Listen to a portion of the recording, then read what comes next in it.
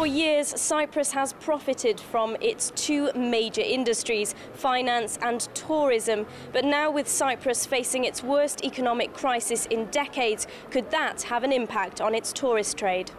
For local shop owners like Hari, tourist numbers are already dwindling. Compared with last year's sales, March has been a slow month.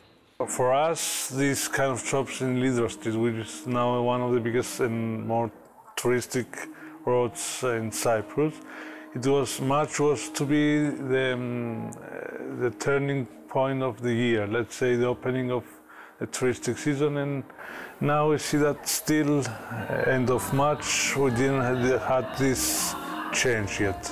To compensate for this, shop owners in Nicosia have extended their opening hours. They're already on a summertime calendar, a whole month in advance, opening on Sundays and for longer during the week.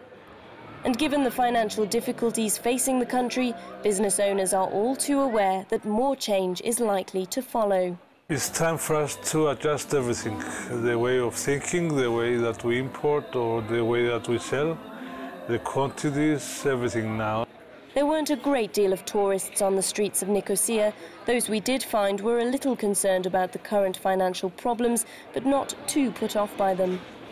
Last week we were panicking a little bit as well when we heard there won't be any cash anymore. I guess if they sort their problems out, we might come again. And if they don't? Well, we might think about it. Yeah. The Cypriot people, however, remain resilient. After all, Cyprus is a country with a history of invasion and conflict, and nowhere has the determination to overcome its problems been more evident than during recent protests over Cyprus's financial situation. I feel that we will survive. Either way, we will survive. We've done it for a lot of time. We've survived the Turkish military invasion in 1974. I survived that and the bombings and huge poverty. We will resist. Because we have to give for our country, and it's okay, we will overcome this. I'm very sure about that. It's a small crisis, but we will be all united and we will make it. But given that things are likely to get worse before they can get better, the optimism here may be short-lived.